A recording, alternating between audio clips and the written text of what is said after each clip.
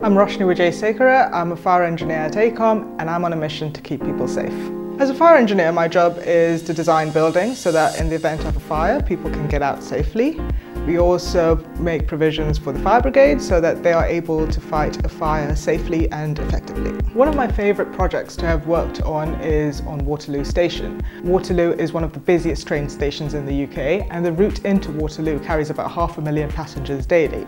So the project looked at increasing the capacity along the route as well as Waterloo Station. There were so many different ways to do this, but one of the ways was incorporating the former Waterloo International Terminal into the main station and bring it back into use for domestic trains. I'm proud to know that I've played a part in ensuring that thousands of passengers that use the station will be safe in the event of a fire. I find a career in fire engineering incredibly rewarding because of the impact it has on so many people's lives. It's also very exciting because there's so much variety of projects. I've worked on transportation projects like tunnels and stations.